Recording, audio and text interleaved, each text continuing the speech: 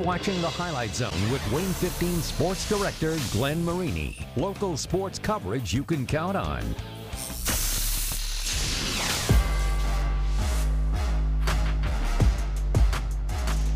We can really guard anybody, any team. I mean, just play together, listen to coach, execute. It was hard for us that night. You know, we all came out, played hard. You know, for him, because that's what he'd do. He'd come out, he'd play hard. We want to keep him off the boards, be strong with the ball, control it, make the game have to go at our pace. Keep a chip on our shoulder. Don't get too hot-headed. You know, we're not done yet, so we want to keep going hard and make sure we get that championship.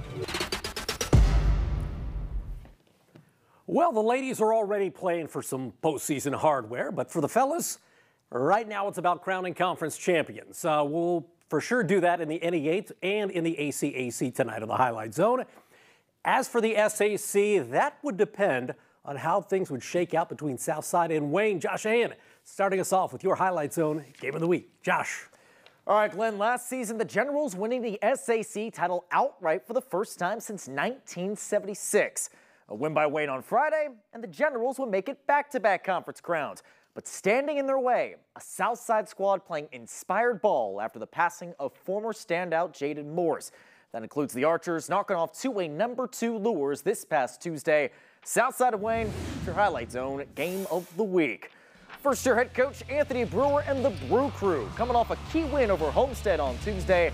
But as we mentioned, Southside looking a lot sharper lately. Into the first quarter, that's Cadell Wallace putting Southside in front early. Wallace, meanwhile, with a team high 13, but Chase is on the case. That's Chase Barnes with 2 of his 11 as WANE is up by 3 after 1. Second quarter, it's Southside on the breakaway. Javon Irby with 2 as WANE's lead is trimmed down to 2. But Javon Lewis pulls up for a pair as WANE is up by 6 heading into halftime. Now the Generals are able to march onward and upward after that. How about Trey Dillard dunking one down for 2, and then it's Dillard going to work again down low with a putback and punishment. Dillard with a team-high 14 as WANE is up by 17 after 3. Final quarter, it's Caitlin Williams-Thomas with the and 1. He finishes with a dozen as well as Carrington Terry, and the Generals march on to another SAC title. WANE takes down Southside 68-52. Just we stayed to our game plan. You know, we came out a little sluggish, but when we went into halftime, you know, we just got on each other, you know, made sure that we held each other accountable, and it worked out. It's great. It's a great feeling doing it 2 times in a row. Just keep working hard how we've been working, lock in, and just be ready for whoever we play. It's been special to be a part of. It's been special to watch. We just got a special group of kids that are they're so fun to celebrate. And I couldn't be happier for them than I am right now. Next up, Southside is at Leo on Tuesday, while WANE wraps up SAC play next Friday at Concordia. Glenn, take it away. All right, speaking of those Concordia Cadets, Concordia looking for its 4th win in a row as they were hosting Homestead. First quarter, Homestead's Alex Graber showing off the toughness. Going to play college baseball at Northern Illinois. Spartans up by 3 in the early going, but Concordia firing back. Max Adair off the good feed down low and off the glass for a pair. A little bit later, Sam Eggold from the corner. It's good, and Concordia taking the lead. But Homestead starts to get the 3-ball falling. Michael Rodenbush with a 3. Then it's going to be Joshua Rogers from distance as Homestead goes into the cage and comes out with a win, 54-47. At Bishop Lures, 2A number 2 Lures taking on an 11-9 Snyder team. They're young but talented. First quarter, Snyder's Quaylen Clompton Q for 2 and then ties the shoe as Snyder looking good early. Mr. Beantown, Boston Conley dials up 3 and Snyder up by 3 in the first. Lures gets it going though. West Javens finding Darian Truesdale for 2. And then Damian Jackson can do more than just tackle the quarterback. He can shoot from distance as you see the senior knock it down. A little bit later, watch Zach Calderon save it and get it to Carmani Davis. And Lures looking pretty good. They would celebrate the football program with Kyle Lindsey, Steve Kiefer, and Matt Lindsay as the program made 500 wins in program history this past fall. They also get a win in basketball tonight, 66-48, your final. Reaching 500 wins is what I was trying to say. Hey, at Dwenger, the Saints led by 6'8" senior Caleb Lehrman. He signed with Indiana Tech on Thursday afternoon. Dwenger hosting Northside. The Legends, Eugene Young Jr. with the swipe and the score, and the Legends in business. But the Saints trying to turn around their fortunes of late. They've been hard luck losers in a few really good games. That's Aslan Nolan with the drive to the rack. And then the aforementioned Mr. Caleb Lehrman. You can bet that they're going to love him at the Schaefer Center as the senior with the bucket down low. But the Legends, simply too much for the Saints tonight. Gary Andrews and company had it going on. Rodney Jones with the three here as Northside wins at Dwenger 69-44. The last stop in the SAC, Charger Fieldhouse. Carroll hosting former Charger star Shane Merriman right there on the left. He's in his first year as the head coach at Northrop. First quarter action, Jackson Pardon says, "Pardon me." The smooth lefty three, dude had 9. He's going to play college ball at Bowling Green in the MAC, and Carroll up by 8 in the first. More Carroll. Cannon Hauser says, "I'm going to canonize the defense." Slams it home. He had 20. That would lead all scores. He's going to play college ball at Grace. In the second, it's Dallas Lawrence for Northrop with a 3. He had 14 points to pace the Bruins, but it's Carroll winning this one by 23, 68-45. In the Northeast 8, a win by Columbia City, and they'd split the conference title with Belmont. A loss by the Eagles to Leo, and the Braves win it outright. Fourth quarter, Trey Haichu for Leo with the stick back, but Columbia City up 58-53 with 1:30 to play. Columbia City trying to close this one out. It's Aiden Denning to the rack, and the Eagles now up by 7. It was a free throw shooting contest from there on out, and Columbia City cool as a cucumber from the stripe. This is Stratton Fuller taking care of business. Columbia City wins 64-61. They win a share of the NEA title due to Eagles. I mean, that's awesome. I mean, I've been waiting to get my Leatherman jacket and get something on the back of it, a patch, so, you know, it's a big thing for me.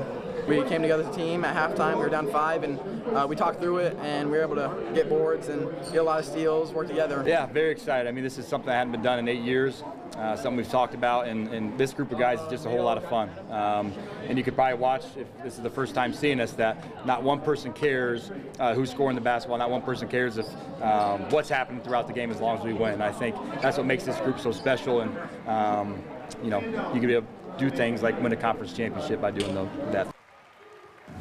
So Belmont clinching at least a share of the NEA title with a win at DeKalb on Thursday. The Braves with a non-conference game at the TP on Friday against Angola. Andrew James doing what he's done all season long, and that scored the basketball. A little steal score there as Belmont up 15-12 in the second. Angola firing back. You're going to see Landon Leach show off the reach from behind the arc. He drills it, but Belmont still up by 2. Jack Scheinman for Belmont coming the other way. Scheinman had himself a night. Dude scored 26 points. That would lead all scorers. And yeah, Belmont does share that NEA title with Columbia City. They win this non-conference game, though, 65-41. Last year's NEA champ Norwell on the road as the Knights at Bob Strait Court to face Huntington North. Man, this was all Vikings early. Zach Nash knocks down the 3. And then you're going to see Mr. Nash straight cash from the other side. He drills a triple, and it's a 6-point lead in the first for the Vikings. More from Huntington North. You'll see Dalton Husband get the putback here, but despite Huntington North looking real good early, it's Norwell who comes back to win. They nip Huntington North by 2, 48-46. Armstrong Arena, the final stop tonight in the NE8. New Haven hosting an East Noble team that knocked off Dwenger this past Wednesday. New Haven got some young stars, including Tavar Baskerville. Dude is just a freshman. You saw him knock down the 3 there. It's a 1-point East Noble lead in the first. Second quarter, the senior, Ajani Washington. He led all scorers in this game with 12 points. It was a low-scoring game, but New Haven leading now by 10. However, East Noble, no give up. Look at the hustle right there. Landon Swagger would get the and 1 as East Noble chipping into that New Haven lead. Then it's Alex Phillips with a bucket for Brandon Durnell's squad, and East Noble wins a slugfest at Armstrong Arena. It's the Knights 45, the Bulldogs 39. Well, that is a wrap tonight for the NE8 and the SAC, who have now crowned their conference champions for the season. But when it comes to the NECC, man, there is still a lot left to sort out. Coming into the night, 5 teams within a game of first place in the standings. We got highlights of all 5 conference contenders coming your way next. Plus, Adams Central won a share of the ACAC title last year. Could they win it outright here in 2024? We're going to head down to Bern for a rivalry game at the Stardome to find out. And we got the battle of Route 49 just across the Ohio border. It's all coming your way next on the Highlight Zone. We're the Hicksville Aces, and we're the cheerleader state champ. There's more Highlight Zone after this.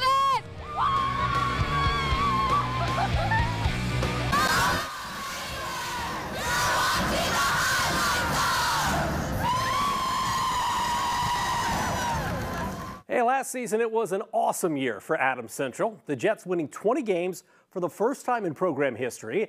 They won the conference tournament title for the first time in 47 years, and they split the ACAC regular season title with Jay County. However, a win on Friday and the Jets would do something they didn't do last season, and that's win the conference title outright. Yeah, a win at the Stardome, and the Jets would finish a perfect 6-0 in the ACAC. Adams Central looking good in the first quarter. It's Ryan Tester with a nice pass to Isaac Schultz. He gets the 2 right there, and then you're going to see Adams Central on the break. Braylon Reber to Schultz, and Schultz slams it home. Dude had 37 points tonight, and he would reach the 1,000-point career milestone, so tip of the cap, because we like Isaac Schultz doing it. South Adams trying to get back into this one. Derek McKean to Titus Lehman for the bomb, but it's Adams Central winning the conference title outright. They finished 6-0 in the ACAC, 78-45. In Monroeville, Heritage made a run to the ACAC title game last month. The Patriots hosting a Jay County team looking for its 6th win in a row. Heritage hot early. Landon Leibarger, part of that run, huge part of that run to the ACAC title game. He knocks down the 3, and then triples, they just keep falling. Kobe Meyer from the outside, and Heritage jumps out to an 8-zip lead in the first quarter in the Battle of the Patriots.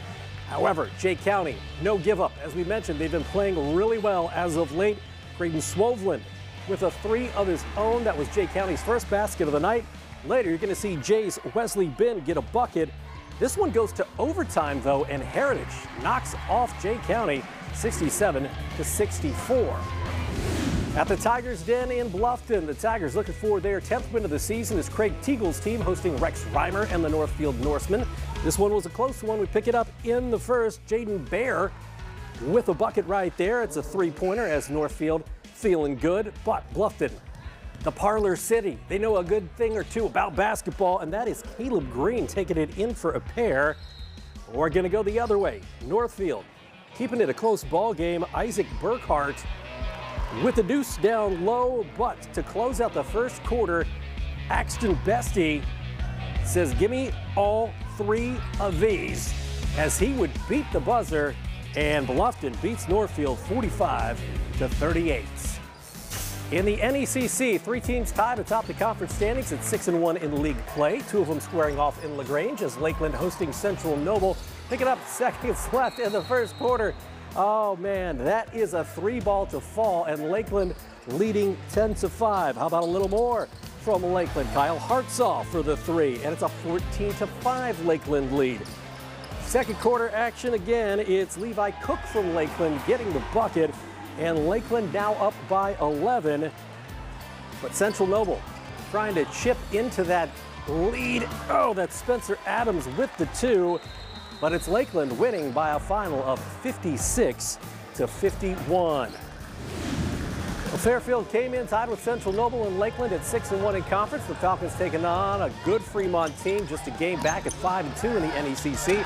Fremont's Corbin Beeman to Colton Guthrie for 3. Guthrie had 15 points and 11 assists as the Eagles up by 4 in the first. The Falcons going to Brant Garber, and yeah, he knows what to do with it. He had 12 on the night as Fairfield up by 2. Caden Huffnagel with a 3 for Fremont. He had 20 points. That would lead Fremont, but Mitchell Miller would outdo him by 10. Check out Miller With the bucket here, he had 30 points on the game, and Fairfield staying in the conference title hunt with a 74-66 win.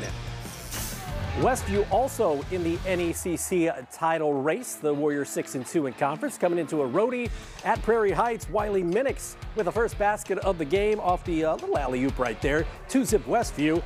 Cade Batchelor says Batchelor in paradise when he's behind the arc. He drills the three, and Prairie Heights now up 1. Leo Hare with the hoop and the harm here for Heights, and Prairie Heights with an early 4-point lead.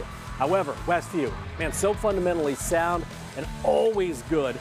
That's Luke Helmuth with the layup. Then you're going to see Daniel Yoder with the bucket as well, as Westview keeping pace with the leaders in this conference. They win 52-35. Last up for hoops, the Buckeye State. The battle of Route 49 is Antwerp at Hicksville. Archers 16-2 coming in, but Hicksville trying to put a dent in their resume. Owen Stuckey, little mid-range game. Antwerp, though, up by 2 in the first. Fast forward to the second quarter. That's impressive right there. Landon Brewer recently became the all-time leading scorer in Antwerp history, passing Jagger Landers. He jams it home, and Antwerp now up 22-6. Later in the second, Hicksville, the Aces, trying to deal Antwerp a loss. Braden Slattery with the bucket, but in the third, check out Landon Brewer. Dude had 23 on the game, and none prettier than what you're going to see here. Landon Brewer, the senior, slamming it home as Antwerp goes on to win 65-26. Stay tuned, your Gem of the Night's coming up on the Highlight Zone. Stay right here. More Highlight Zone after this.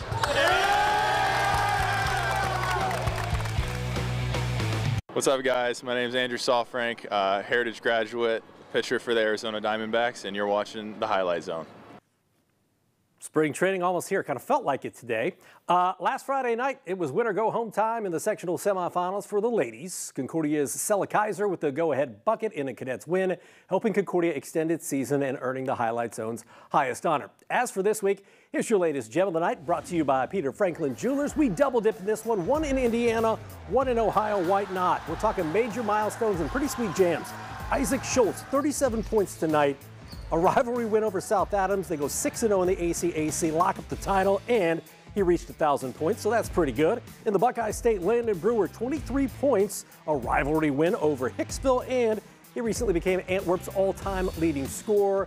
Pretty impressive. One from each state. Why not? Those are your Gems of the Night. As for the ladies, regional games are set for tomorrow. 8 local teams playing, 2 of them in 4A. They'll both be down in Marion. It's Homestead facing McCutcheon at 1 o'clock. It is followed by Snyder and Noblesville. That's at roughly 4. At the Caston Regional in 3A, we got Norwell against a real good Benton Central team. That's at 4 o'clock. Late game, a 1A showdown between Bethany Christian and the Caston Comets. Down at LaPel, it's Woodland taking on number 1 ranked Hamilton Heights. That's a 3A matchup. It's set for 1 o'clock and followed by LaPel and Eastbrook in 2A at roughly 4. At Westdell, Daleville and Union City at 1. That's in 1A. In 2A, Bishop Lures set to take on Lafayette Central Catholic. And finally, at the Belmont Regional, it's Northfield against 1A number 2 Clinton Central. That is followed by Fremont facing Cass in 2A. Those games 1 o'clock, 4 o'clock at the TB. Of course, Josh Ain will have it all covered for you tomorrow. And then don't forget Sunday, the Super Bowl right here on WANE TV. See if former Highlight Zone star Drew Tranquil and the Chiefs can bring home another Super Bowl championship. For Josh, I'm Glenn. We'll see you next Friday.